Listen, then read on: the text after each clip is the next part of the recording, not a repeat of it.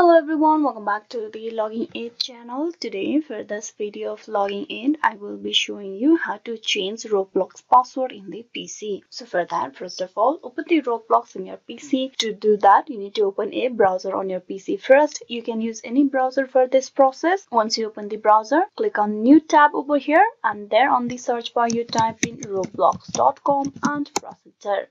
This will direct you to the official webpage of Roblox. Once you're at this page, you need to click on login over here at the right side to get logged in.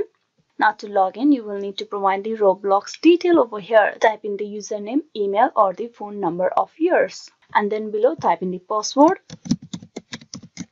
And then click on login.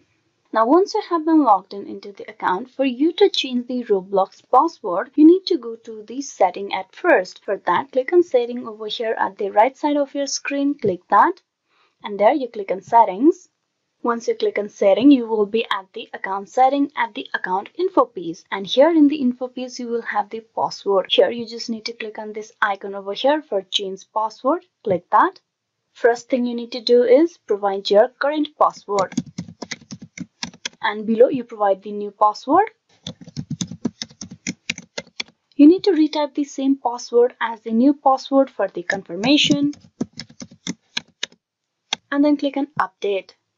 You have successfully changed your password. So this is how you will be able to change the Roblox password on the PC. Hope this video was useful. Please like and subscribe the Logging Aid channel. Thank you for watching till the very end.